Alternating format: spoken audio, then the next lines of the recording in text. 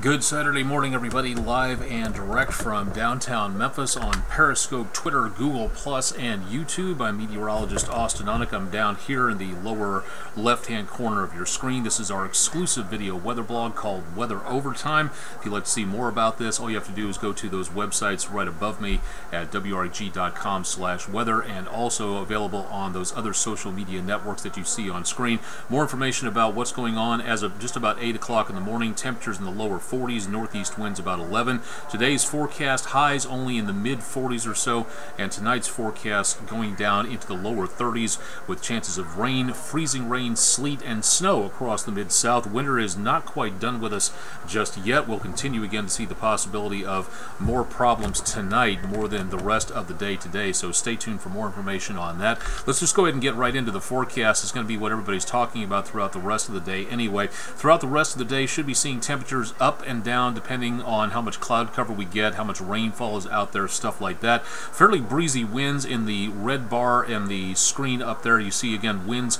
pretty breezy out of the east-northeast at about 10 to 20 miles per hour throughout the course of the rest of the day today. Now, chances of rainfall in the blue bars up here, that again is going to be decently minimal, but it is still going to be possible. So if you have any plans for travel out there, your windshield wipers are going to have to be on. Remember, that's state law. You got to keep your headlights on if your windshield wipers are in operation during the rest of the day to make certain you are visible to everybody else out there on the roadway.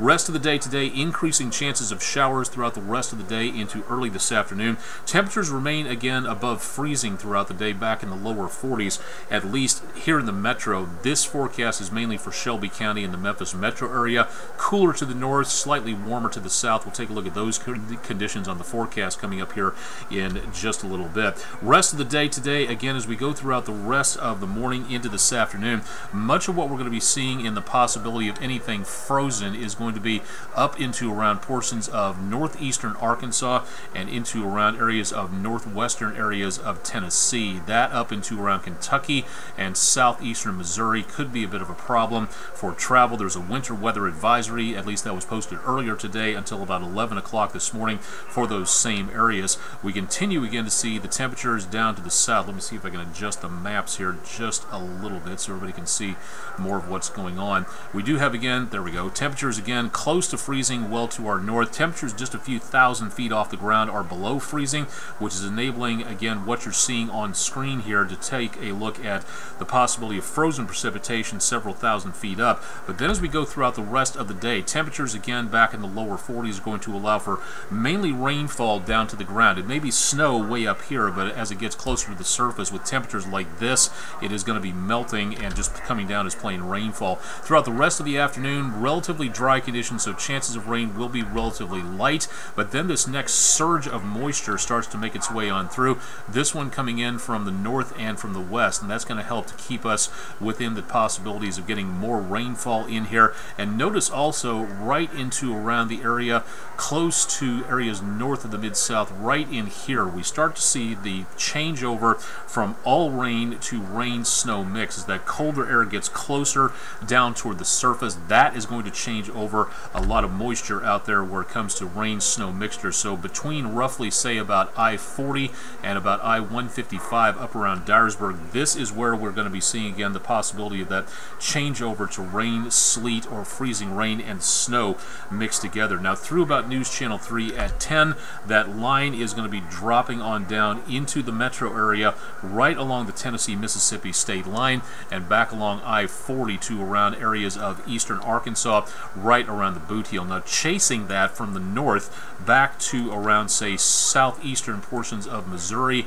and into around Kentucky and the Boot Heel, that's going to be some drier air heading our way. So this is not going to be a huge blizzard-like multi-storm major event taking place.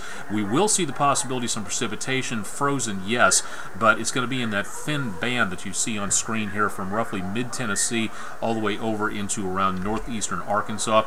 That line will drop its way into the Mid-South, mainly around the metro area and close to the I-40 corridor as we go through about midnight tonight. Now again, that could be the combination of rain, snow, freezing rain, sleet, all that mixed together at various locations. When you put together the atmosphere in a certain way to where you get various types of temperatures in one level, various types of temperatures at another level, level and that moisture falling through it. It could be snow, it could be rain, it could be freezing rain and sleet at various locations up there. It doesn't take much to get kind of a fruit salad going on of all this different type of precipitation, and that's exactly what this line is going to be looking like as it gets on down toward the south and to the east. Now, the dry air continues to chase this all the way down to the south, so the possibility of anything involving frozen precipitation will be dropping down to the ground and moving away from the mid-south as we go into early tomorrow morning. By daybreak tomorrow, with News Channel 3's Nina Harrelson and yours truly on the air at 6 a.m., most of the moisture should already be gone and heading away from much of the area, so definitely good news on that. But again, you've got to stay tuned to News Channel 3 for the updates on this situation as it applies. Again, if you're going to be traveling, this could be, again, a very difficult situation tonight. If we get enough moisture, there could be a lot of slick conditions out there as we get into very early tomorrow morning. So what are we looking at in the form of precipitation? The heaviest amount of snowfall as it creeps its way on down from the north. It settles into around the Tennessee-Mississippi state line area. The heaviest potential for anything involving snowfall will be coming up again tonight into very early tomorrow morning. The heaviest possibility of snowfall will be along and north of I-40, and we're talking about an inch and a half maybe, and that is again the very top of the very optimistic category where it comes to snowfall.